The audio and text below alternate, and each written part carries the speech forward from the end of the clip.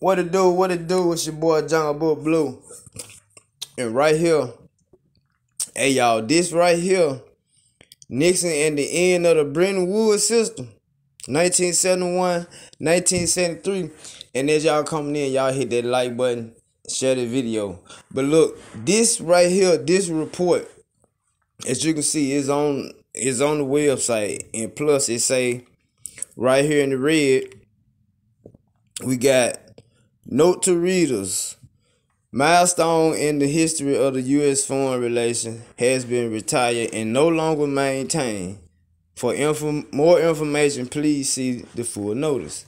So with that being said, people, they got this stuff on the internet. It's stuck.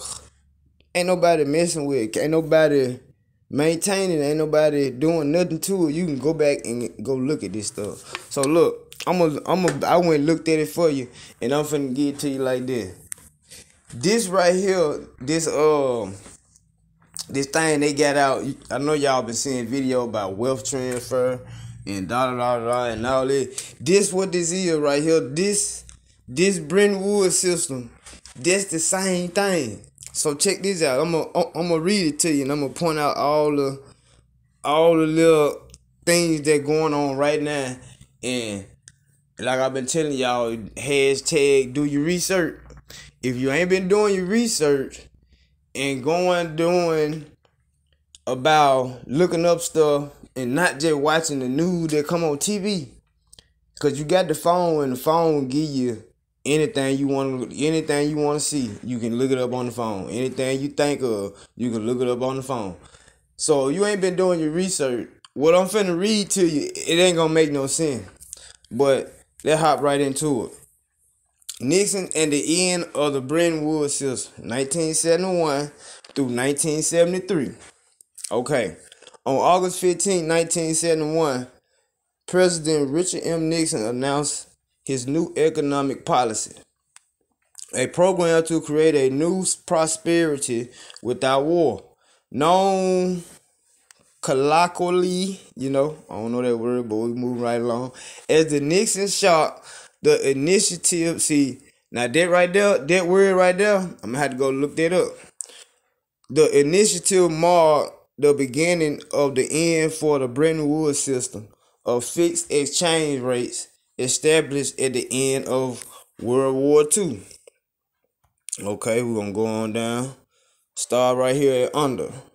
Under the Bretton Woods system, the external values of foreign currencies, listen, they talking about currencies, okay, were fixed in relation to the U.S. dollar, whose value was in turn expressed in gold. We all know what gold is.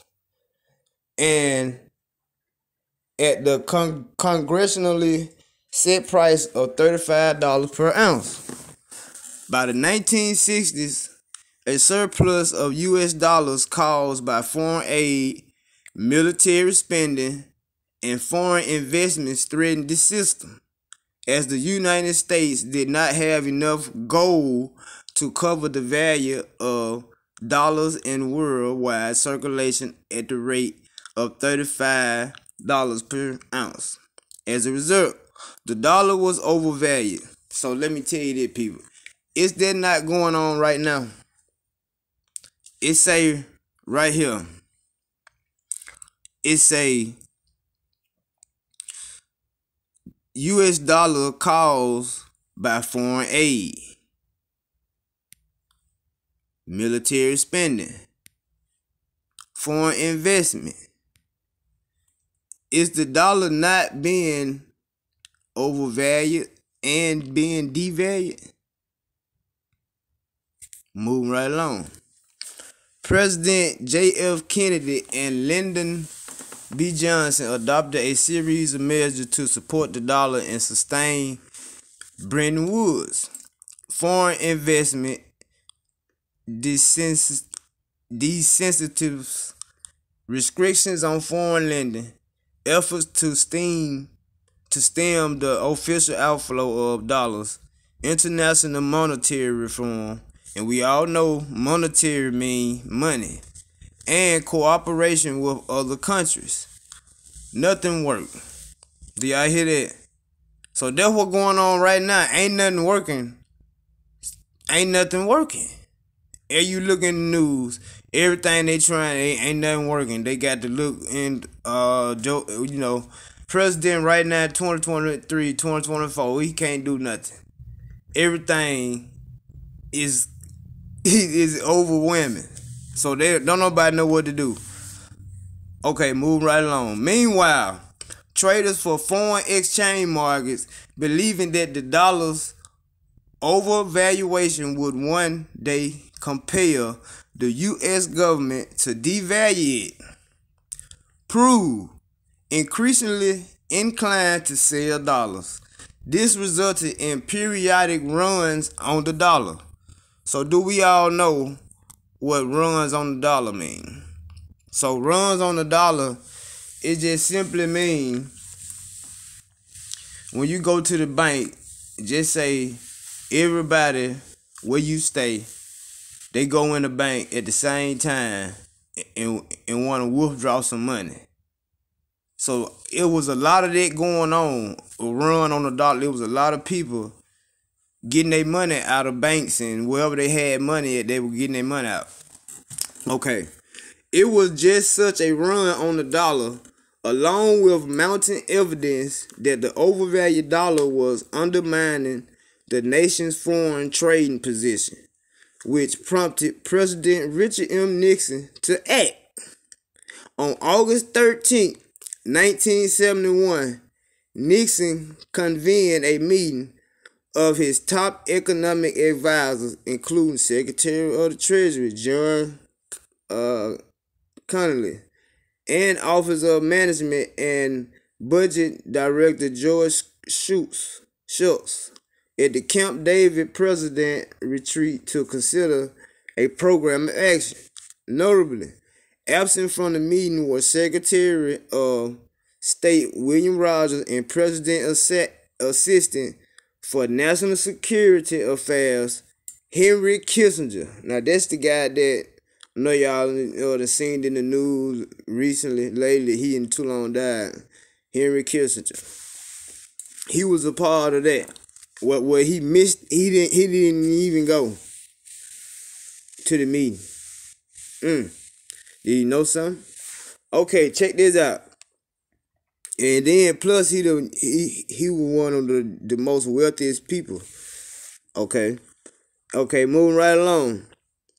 After 2 days of talks, on the evening of August 15th, Nixon announced his new economic policy in an address to the nation on the challenge of peace, asserting that the progress in bringing an end to U.S. involvement in the war of Vietnam meant that it was time for Americans to turn their minds to the challenges of a post-Vietnam world. Nixon identified a threefold task. We must create more and better jobs. Are we hearing that on the news? We must stop the rise in the cost of living. Are we hearing that on the news right now? We must protect the dollar from the attacks of international money speculators. Are we hearing that on the news right now? To achieve the first two goals, he proposed tax cuts. Okay, they talking about cutting taxes right now, y'all. Do y'all hear me? And a 90-day freeze on prices and wages. To achieve the third, Nixon directed the suspension of the dollars. He's suspending now. Suspension of the dollar's convertibility into gold. He also ordered that an extra 10% tariff be levied on all durable imports, like the suspension of the dollar's gold convertibility. This measure was intended to induce the United States' major trading partners to adjust the value of their currencies. Listen, now they steady bringing up these currencies. They say they want to value of their currencies upward and the level of their trade barriers downward so as to allow for more imports from the United States. A success at home. Nixon's speech shocked many abroad, who saw it as an act of worrisome utilitarianism. The assertive manner in which Connally conducted the ensuing exchange rate negotiations with his foreign counterparts did little to allay such concern. Nevertheless, after months of negotiation, the Group of 10, G10, so they got a group out right now. You go look this up. They called G20. They didn't grew. Okay? The Group of 10, G10, and industrialized democracies agreed to a new set of fixed exchange rates centered on a devalued dollar. And that's what they doing. They devaluating the dollar. Y'all, come on now. Y'all gotta go do your research. They doing everything I'm reading right now. Devalued dollar, all the BRICS. Them folks done got together across all them countries. They done got together, and them folks don't want to deal with the dollar no more. That's what they talking about. So, devalued dollar in the December 1971 Smithsonian Agreement, although characterized by Nixon as the most significant monetary agreement in the history of the world. Y'all see that? The most significant monetary agreement in the history of the world. That's what they called it back then. Okay. The exchange rates established in the Smithsonian Agreement did not last long. What's about to happen is not going to last long, y'all. Okay. Then it say 15 months later. So what is 15 months? 15 months, that's a year and 3 months. A year and 3 months.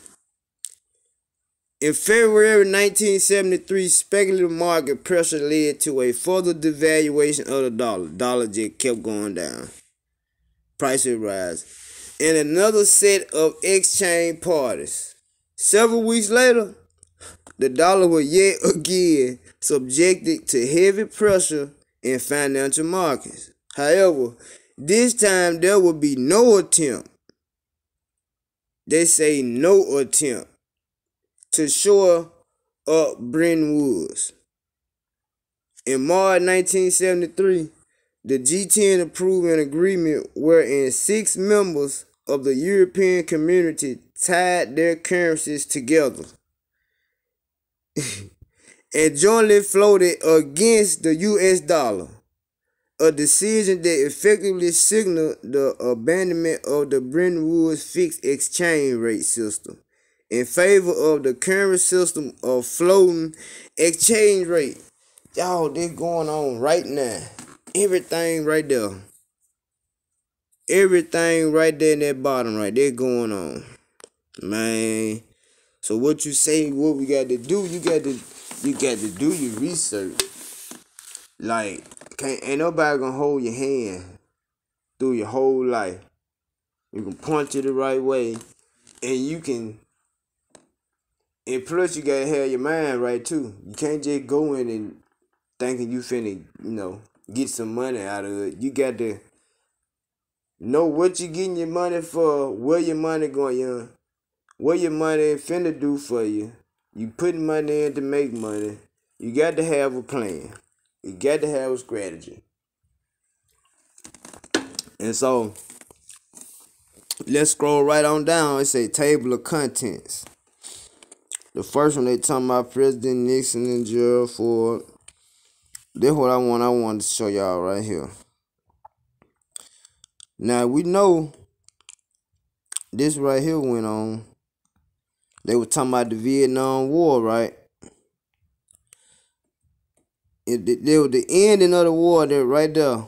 After the little money thing hit with Nixon.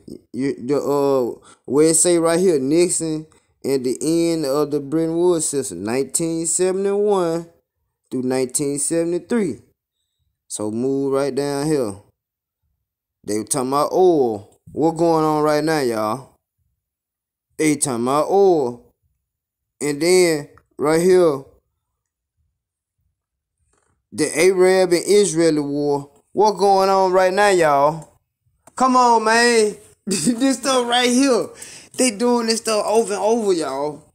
So, okay, now, come right here, y'all. The Angola crisis. After all that good stuff that happened, the crisis and everything came. Then they talking about the shuttle diplomacy and the Arab-Israeli dispute. Man, y'all, we got to wake up. These folk is playing games and playing tricks, and they doing the same thing though. All this stuff right here, man. This stuff right here is going on right now. All that right there. This where we at right now. And y'all already hear about this. I know y'all hear about this every day on your phone. And we hearing about the oil and gas prices. Then they gonna come up and say, y'all, the war has ended. They can talk about peace, but the price is gonna be up. Then they gonna hit you with a crisis. Wow, this crazy. Hey, it's your boy Jungle Book Blue, man. I just want to share that with y'all. I'm out.